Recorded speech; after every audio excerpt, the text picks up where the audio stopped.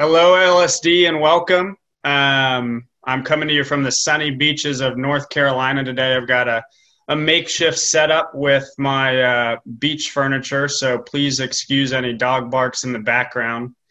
I've also got Jared Frank from our team, who all of you know, who will come in if I have any Wi-Fi issues, but knock on wood, fingers crossed, I don't think that will be the case.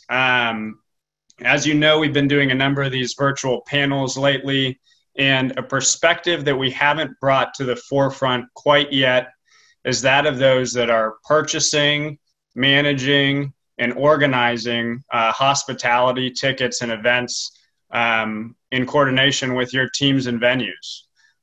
So this was a perspective that we thought would be very valuable right now. Some of our leagues are starting to get a restart. And so it's an exciting time, and hopefully we can provide you some tangible takeaways from today's discussion.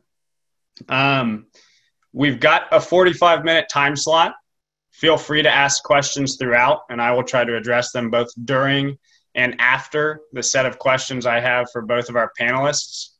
And without further ado, I'd like to turn it over to each of our panelists to introduce themselves. So we'll start with Morgan. And Morgan, could you provide sort of a 30-second overview of yourself and then maybe 30 seconds to your firm and how the attendees can get in touch with you if they'd like?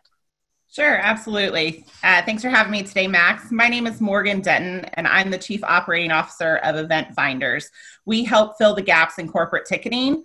Our mission is to eliminate the dreaded question on both sides of the aisle of what about those empty seats?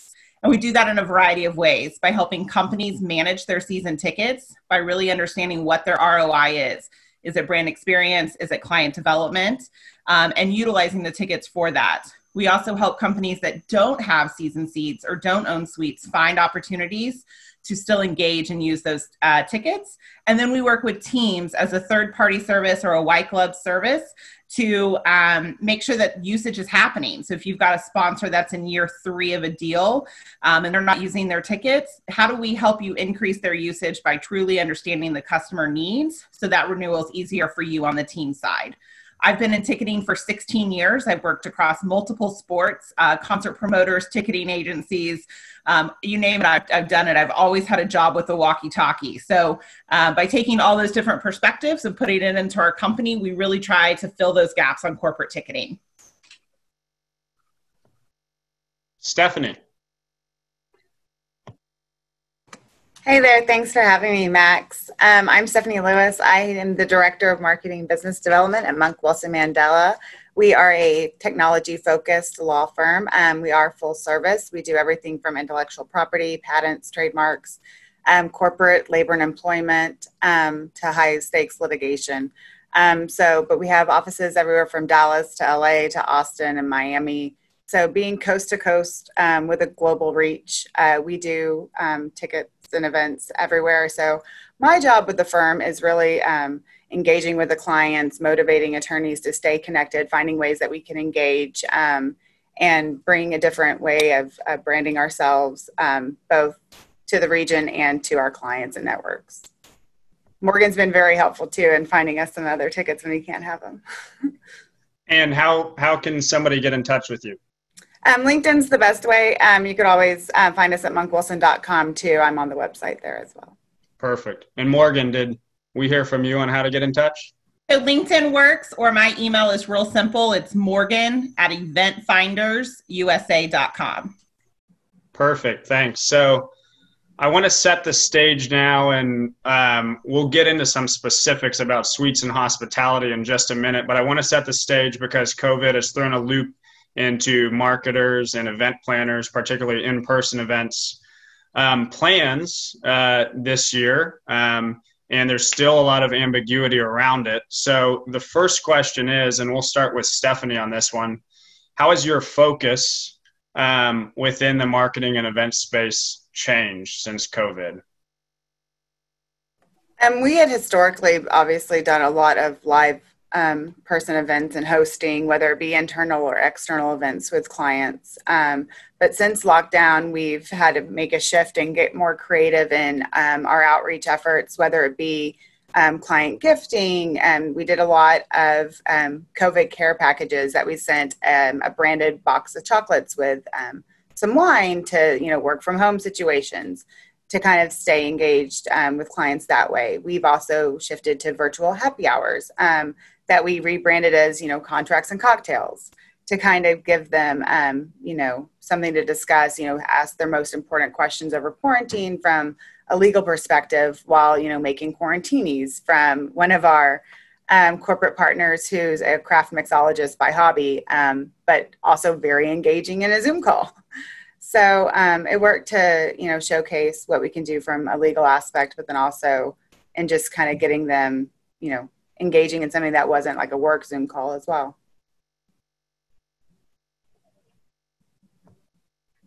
Morgan, how about yourself? Any of your clients, what have they been sharing with you as it relates to changes in their roles? Sure. So things are definitely changing, a lot more Zoom calls, but as they're here to stay for a while, we have to find some intentionality behind it for clients to engage and interact with them. Companies still have the same goals to either retain clients or develop new business relationships. And so how do they take that from the setting of a live event and put it virtual? We're seeing a lot of people mailing things to clients, maybe to Stephanie's point, a mixology class, and people get the packages in the mail, or if they're hosting a lunch and learn, they're doing a DoorDash gift card where clients are getting $25 to buy lunch on that company. It really is just in helping to increase the intentionality and the participation. Building on that, and I'll ask this question specifically to Stephanie in your role, because you're not just marketing, you're also have an aspect of business development in your role as well. How are you spending your time now? Is it a different level of proportion in the past dedicated to certain things? Or is there something you're spending time on that's like totally new to you? I would have thought that with some of the venues in lockdown that it would have, freed up all this time to do these, wish list of stuff. But really, we've refocused some of those external events internally. We're one of the few law firms nationally that has actually moved forward with an in-person clerkship program. So some of those efforts and time that would have been spent in client events, or sports venues are now in recruiting and internal events that we've hosted both here and with clients and friends of the firm that have open air venues that we can still abide by the restrictions that way to host. But we actually have also spearheaded a few different ad and digital campaigns that have been helpful to, just keep momentum going, to do e-blasts for our client alerts that typically go out. We have seen an increase in just the COVID alerts that we've sent out to like our labor and employment, clients. And then there's some corporate clients with the PPP loans, and what information needs to be outsourced. So it's still event heavy. It's just a different type of event. And, to planning the virtual events too, there's coordination efforts in the packages that we send out to prep for that. And so it really hasn't slowed down, and, we're grateful to be as busy as we are. And a lot of our clients have been as grateful to be engaged, with whether it be, receiving a package at home versus, the wine and dining treatment that they're used to out and about. And as we segue into the part of the discussion that'll get into some specifics as it relates to premium and hospitality and sports and events, I'd like to ask each of you, what's your overall point of view about bringing clients to in-person events in the year 2020? We'll start with you, Morgan. Sure. So what we're seeing is really a mix regionally, a mix across different industries, et cetera. So for us, one industry that's still buying and planning on in-person events is auto. We just see that those clients are ready to go. They want to be in person, and they're still actively looking. Other industries, maybe the financial side, the mortgage side, are a little bit more cautious. We have a client who's not national, but they're very large regionally. And in a conversation, they recently said they're going to be the followers, not the leaders in this field, which for that company is very unique because they have employee interest groups. They've worked from home for years. Like, they're very progressive. So it's really more industry for us. And then, of course, there's a regional aspect too. And the second part is, what is their sport that they normally fall into? Are they normally, baseball heavy? Are they normally football heavy? And what's an actual realistic option for them? But a lot of differences between industry and regional we're seeing. Stephanie, how about yourself? It sounded like you're hopeful that there will be some limited capacity events that you're able to get to this year. Yeah, I would say we're hopeful. Some of the feedback that we received, just talking from an internal recruiting standpoint, as far as bringing people back into the office from work from home, the clerks were really excited that they had the opportunity to come, engage and feel the, culture and environment of the firm, because those dynamics are kind of harder to relay over virtual or remote opportunities. And I think the same goes for client relationships too. While I've really been impressed with a lot of our attorneys and expanding outside of their, comfort zones to get comfortable going virtual. I think a lot of them are safely anxious to want to approach getting back into a new swing of things. And some of that will be, just finding smaller connection groups, starting out, because I think while we have been at the forefront in leading some of that, it's, without,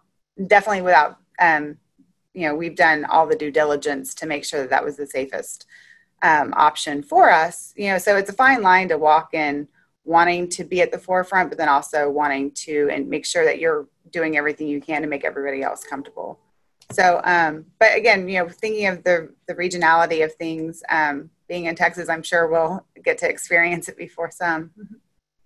Yeah. Is there, as a second question to some of the things you mentioned, is there sort of an all clear signal or a go ahead that your firm would look to in terms of, now we know that it might be okay to start getting back to in person? Or Morgan, on your end, are there any of your clients in the leader space as opposed to followers who are basing their decisions off of some sort of metric, or is everybody just waiting on news? We're having to maintain so much flexibility with ours, where I think that kind of makes it feel like we're just as busy as before, because it's with things being so up in the air, we can't really plan that far out, and we've actually had to make some last minute adjustments to plans that we had, say for an event that was supposed to be in our library here that we had to move outdoors, because it grew in capacity, so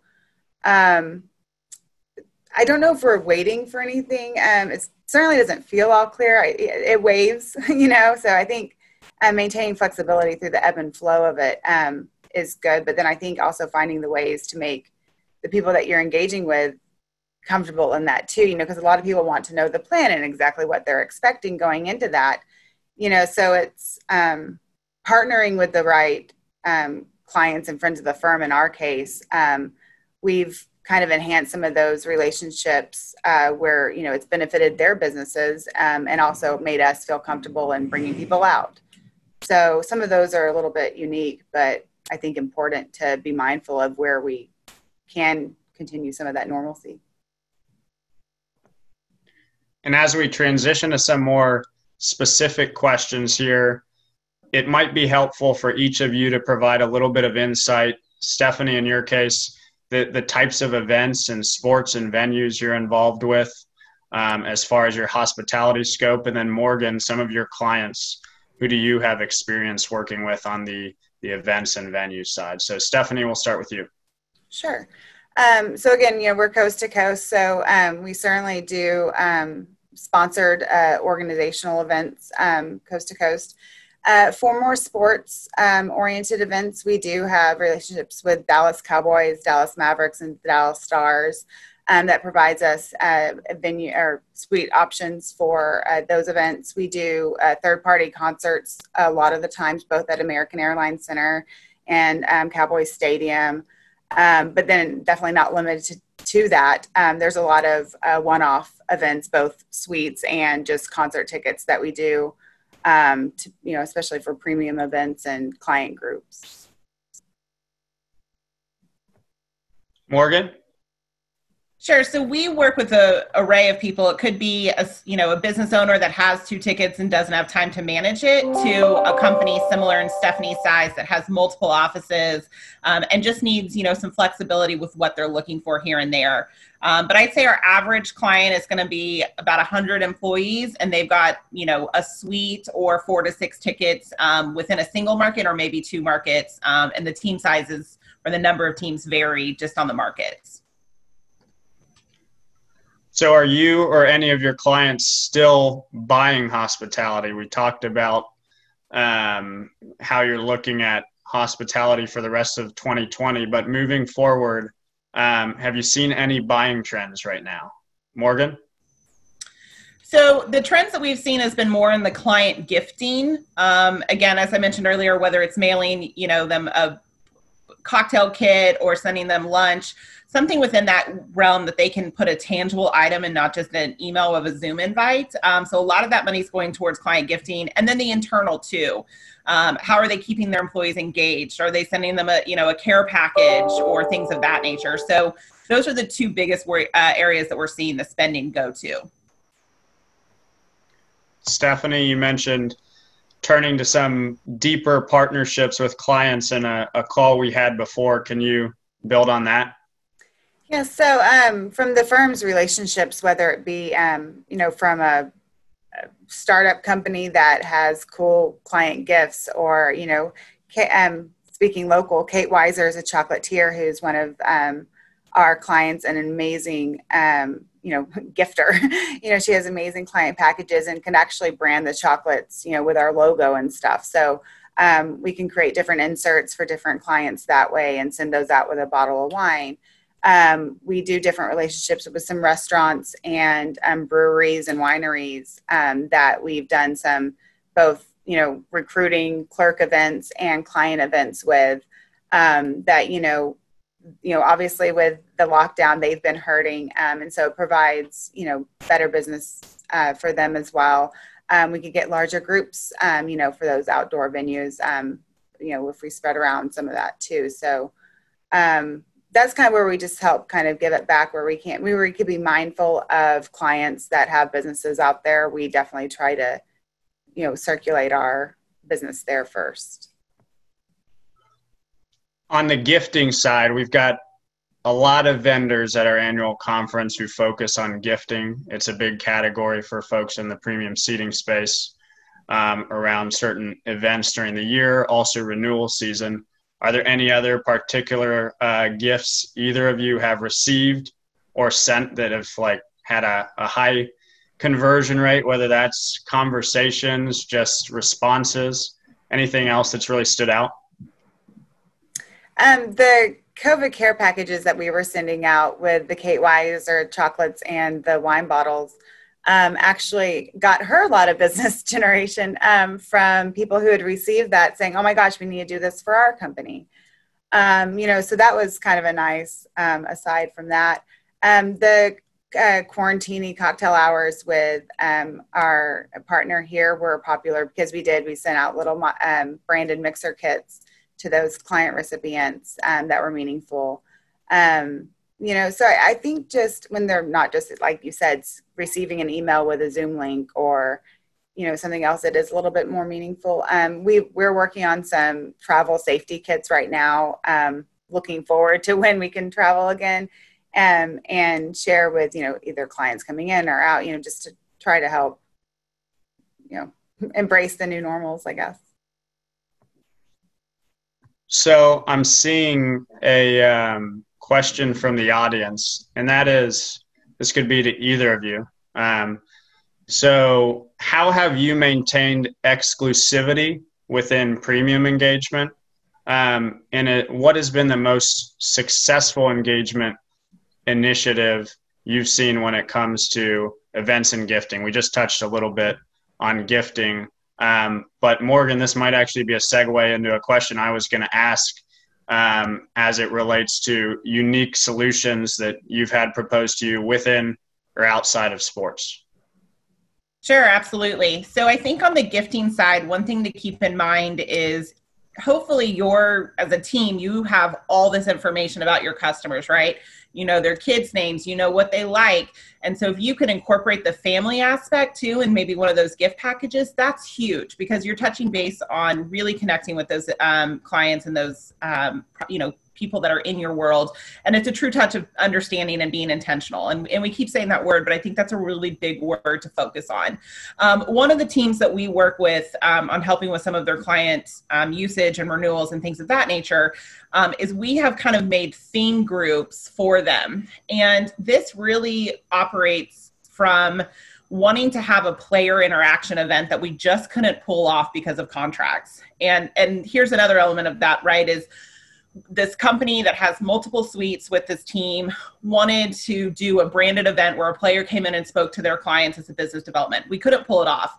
And there's something to be said about the letter of the law and their contracts and everything like that. But getting creative on that, we went to their front office who has great personnel, great stories, and we're able to still provide them event. From that, we have now spun other themed events, and that can be, an account rep who loves running, and you make a virtual running group, and there's a check-in, or you have a track my run page, and everyone's on the same login, and they're able to still kind of network, but have a common goal. Or is it, your chef through your concessionaire leads cooking classes, or, somebody's really into gardening and there's a garden club, whatever it is. This is a great way to utilize your staff and your front office to really connect and be intentional with your clients, with your prospects.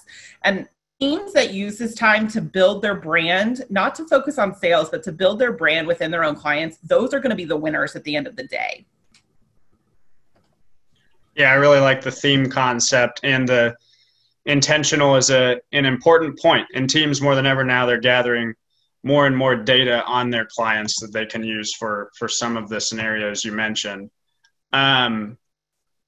What are some of, and please keep the questions coming. I'm going to try to get to as many of them as possible.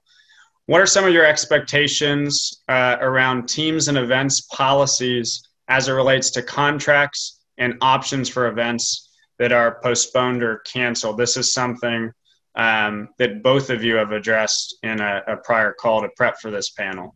I'll start with you, Stephanie.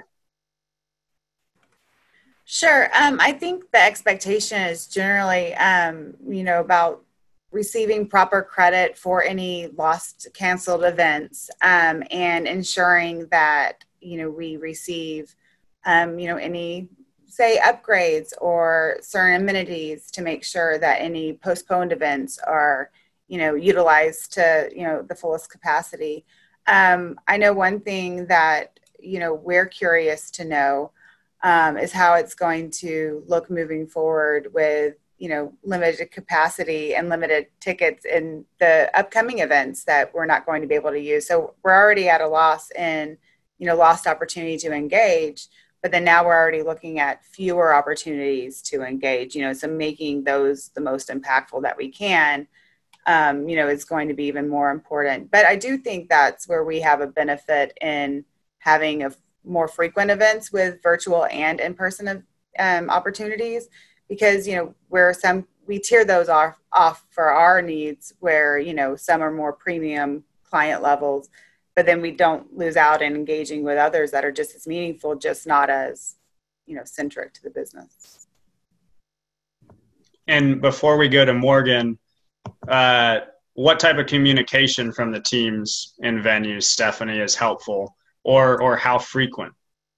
I would think anything right now is helpful. We, in the last few weeks, have received some from just about every venue or team that we work with. Some of it has been a little bit more vague than others. But I think just anything in what their plan is or what they're looking out towards is helpful. And assessing a plan of action would be nice. The crickets aren't, especially as we're fielding questions and, how much is, still lingering here, and how much do we have here? So we haven't necessarily changed how we've looked towards them, but we have shifted in how we're monitoring those events, just because we do have a lot remaining out there that would have already been executed by now. But it also provided some flexibility in those budgets to allow us to do more creative campaigns. So Morgan, back to you as it relates to both the expectations around teams and events communication with cancellations and potential credits, and then also any other stories as far as best practices in communication. Sure. So on the communication side, I think, often it's good, but make sure there's some value to it, right? Like, we all understand there's some vague questions and not everyone has all the answers, but be transparent about that. That's a big thing we're hearing is, and that applies to the credits too.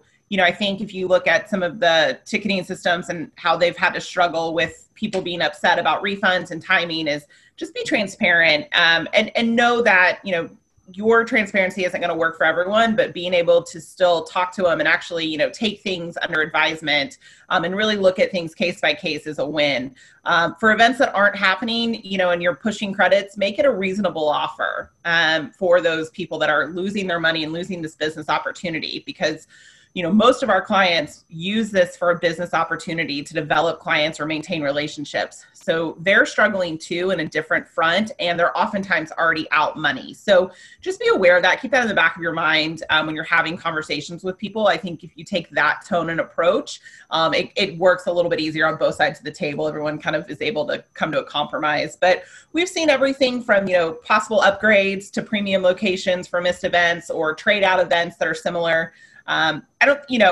No one's expecting you to give away the arena, right? We're not giving keys to everybody because they own 2 tickets and they missed an event. But what we're doing is we're making sure that people feel valued and have an understanding of what's happening and where they're going to see their value in the future.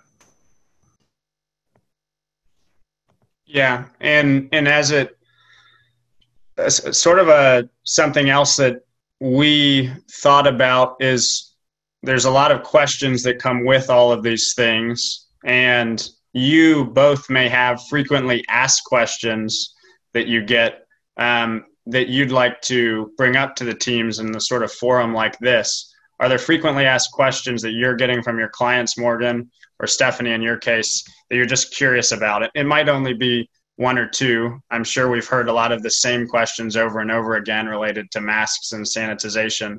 But are there any one-off questions that have stuck out to you?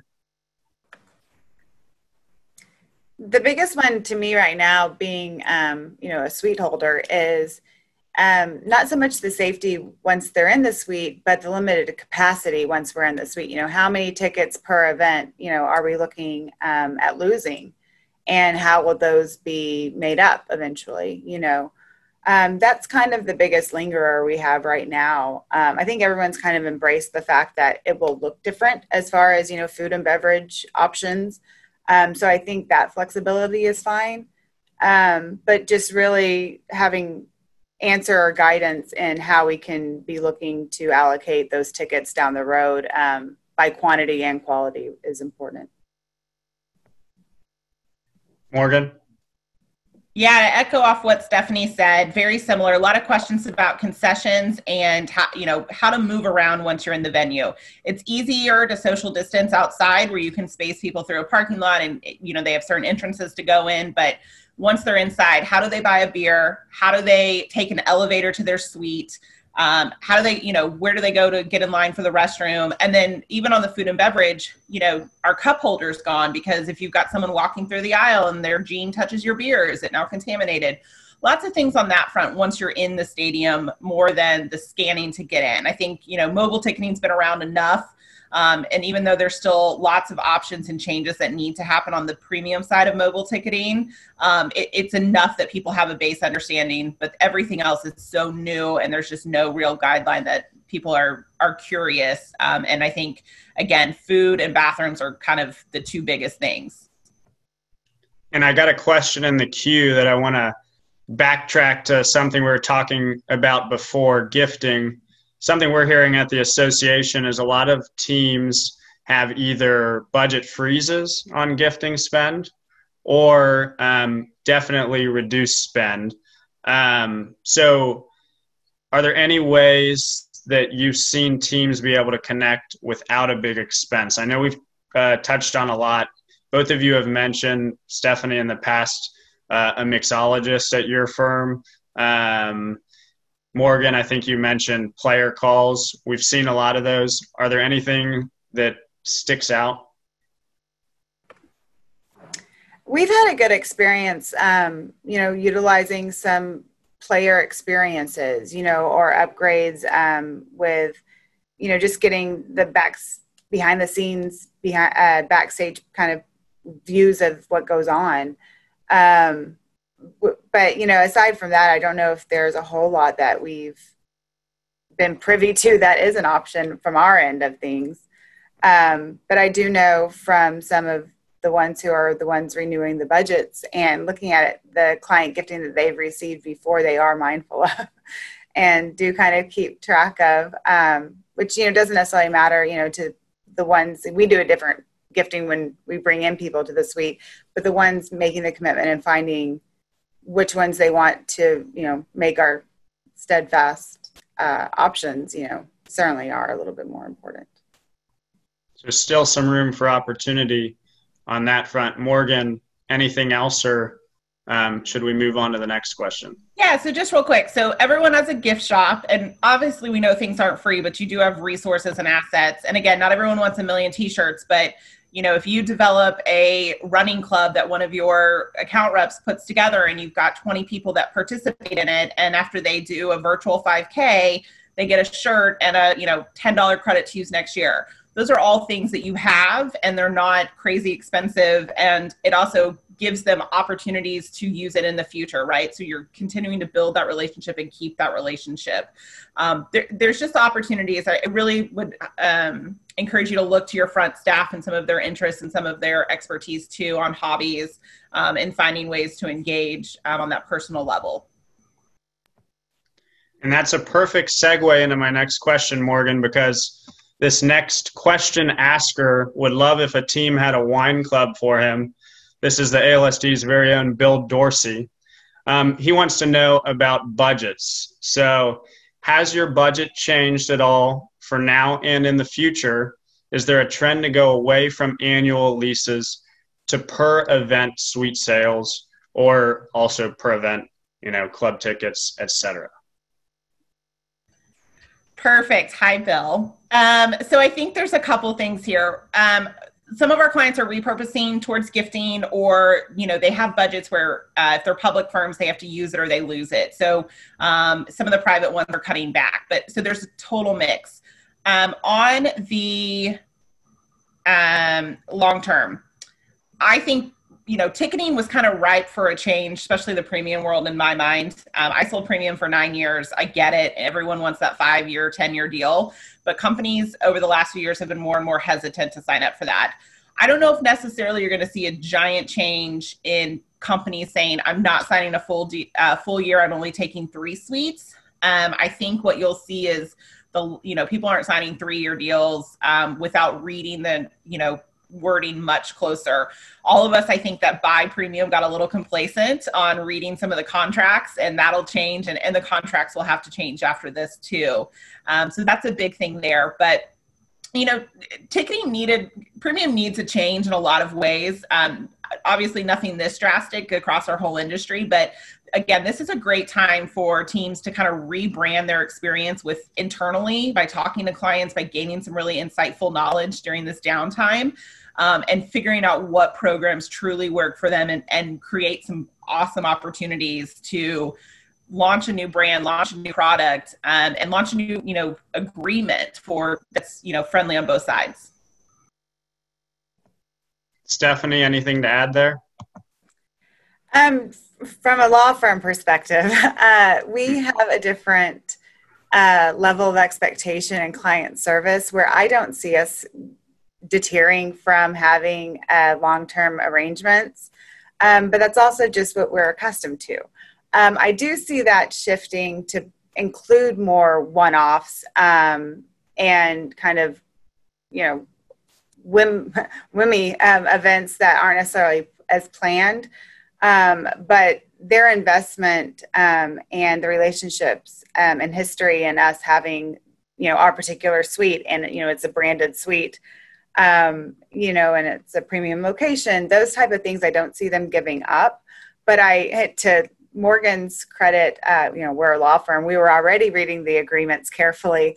I do think we will definitely be, making some certain addendums as needed to ensure that we can, maximize those relationships and, event potential to really kind of, keep that going to status quo post-COVID. Staying with Stephanie, how about the approval process as far as buying and utilizing? The approval process hasn't changed, but the utilization process, I would say, has. We still maintain the exclusivity, but we have opened up some different channels of events to include more internal recruiting, retention opportunities. Again, utilizing friends of the firm and client relationships, whether it be, we did like a succulent building class, there's the painting team building events that we've done, which can all be done virtual and in person. So those have helped us, stay connected, both between offices and, clients, all over the place. Morgan, with your clients, anything on the approval or utilization? And then after you answer that, I've got a question from the audience. Not so much on the approval right now. I think that might come later with contracts being re-signed in the future years. Utilization, some companies are going to start using internally before they invite clients back, just to kind of test out the waters. But nothing life-changing, just a few changes up front. Okay, so the question from the audience is, and it may be too early to tell right now, but this is specifically to Morgan. Have you seen a shift in comfortability from your clients that typically are okay with good bowl seating or club seating with shared space options to now only wanting private suites so they can control the space a little more? Sure. So we have seen some changes in people going from premium bowls up to a suite option. That's a big conversation we have with people. I will say, once we kind of walk through it and you talk about some of the other elements of getting to the suite level, as I mentioned earlier, like how many people can be in an elevator? Do you clean it every time an elevator goes up and down? Stuff like that. It almost leads to more questions, and we kind of start back where we were in the beginning. But it is definitely a conversation topic that we're having with clients. Here's a quick, easy one to tag onto that. Another question from the audience. Any clients who are not allowing their employees to be entertained at events right now? Have you heard any of that? Absolutely. Absolutely, we are. Again, some people are starting internally for contracts that they already have and paid for and don't want to lose the tickets. Some of them are open to selling to get rid, to not have that on them. But some companies are definitely pushing to 2021 spring or summer, which honestly might be the first time we have an event anyways, right? So for the larger scale ones. So, but that is definitely in the policies that we're seeing in some of our companies. Kind of that middle to large company versus our smaller ones. Our smaller ones aren't taking that dramatic of a stance yet, but they also are smaller and have the flexibility to change really quick. Stephanie? We've heard from some clients where, whether it be self-imposed or actually corporate driven, to quarantine and stay away from, outside events or other, opportunities to connect. Got it. I'm navigating a number of audience questions, so this is great. We touched on this a little, but if you have anything to add, that would be great. Are you continuing the same strategy going forward? This might be specific to Stephanie at first, as far as lease versus per game rental. I would say yes, the same strategy as far as we're not deviating from any relationships that we currently have or ticket allocations. But I would say that we would be enhancing it to include other opportunities. We've really received great feedback from more activity-driven events, which are, when you're watching a game or a concert, aren't necessarily in line. So I think that's been one benefit that we've seen from having to get creative in how we engage with clients. But I think our strategy for utilizing tickets will be stronger in just the relationships that we've cultivated and getting the attorneys comfortable in who they're reaching out to. Having to go virtual has really expanded, their pools and how they're, sourcing to grow relationships. And so we'll probably be a little bit busier, and we do theme events as well too. So to what Morgan was saying earlier, kind of finding different groups to tier these clients off in will be important. Same with cross-selling partner relationships and practice groups to really draw in the right audiences at the right time. And Morgan, you already touched a little bit on some of the holistic changes in your clients' perspectives as far as strategy goes. Another question from the queue: mobile ticketing. Some companies do not allow third-party providers to have access to the data. This applies a lot in the financial space. Not able to share who may have attended a game in your suite or club seats. The next part of the question: financial institutions are telling us this. Is this a concern with you? Do you track ROI for ticket usage? Stephanie, is that an issue at the law firm at all? Morgan, is this ever a concern that gets brought up?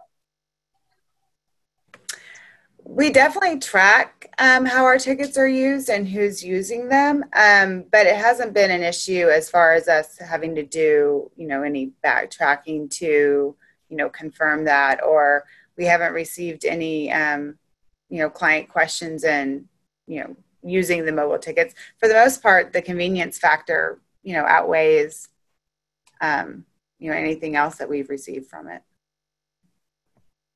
Morgan, and then after that, we've got 3 or 4 minutes left here, so I'll do some quick hitters of what's to come next. Yeah, I think that's a great point for the financial side. And it's definitely industry specific that have an issue with mobile ticketing within their own internal audit system or their own company policies. So, I think, again, ticketing was kind of ripe for some changes on the premium side. And this is one thing that while everyone's trying to eliminate paper tickets, some of the suites you might have to keep with them. And having, again, that flexibility and that intentionality with your conversations with your customers, they can really explain this. A lot of it is who's your customer, and for that sales rep that, it enters in Arctics that it was transferred and everything. That's great data for a company, but there is some privacy that needs to be respected on the client side. So the final 2 questions I have that I'll pair up to each of you to answer at once is: it's a generic one, what challenges and opportunities do you foresee? And then, do you have any ideas specifically of how teams could help transition their clients back to events? So I'll leave it to one of you to unmute yourselves and kick us off on that one. Sure, I'll start off here. So I think, it's like I said earlier, it's time to build your brand within your clients right now. This is an opportunity for teams. If you have, a CRM system that has blank spaces about their interests, about their family, those are times to fill this information so that you can have true conversations. We understand that teams have had to furlough employees, that, staffs are cut. So it's not necessarily a matter of account ownership. It's a matter of reaching out your brand to these customers. I think that's really important to remember at this time.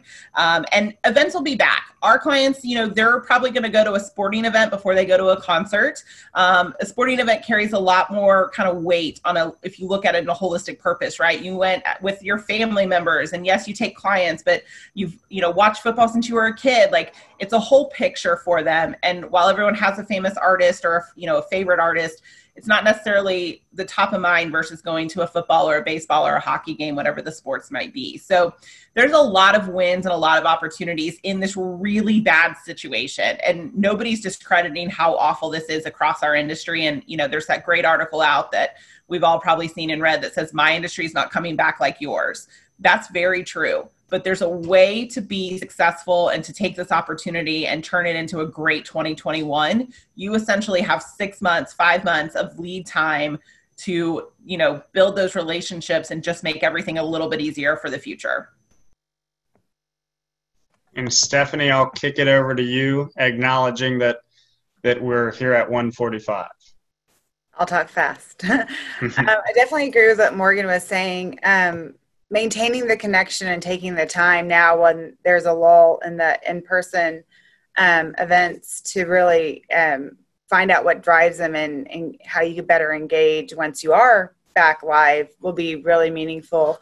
For us, I think the relationships that we're, you know, taking efforts to maintain and develop in this time will be even, you know, stronger once we are back live, some of which haven't even been able to experience those things, you know, pre-COVID. So that would be important. From a, I guess, client aspect in y'all's realm, teams and venues that show a value in developing and showing loyalty to our relationship will be important too in how we move forward, you know, and hone in on our event focus. I'll give each of you an opportunity to add any other final thoughts. If not, give me a hand raise if you have anything else to add. Okay, it sounds like we've got it covered. We appreciate all the questions from the audience. You will be able to find this recording on ALSD.com within the next week or so, and that will also have access to the contact information that each of our panelists provided. So thank you, both of you, Stephanie and Morgan, for providing some good insights today. Thank you to all of the ALSD members who listened in, and we look forward to keeping the conversation going with you all over the next couple weeks. So thank you very much, and have a good one, guys.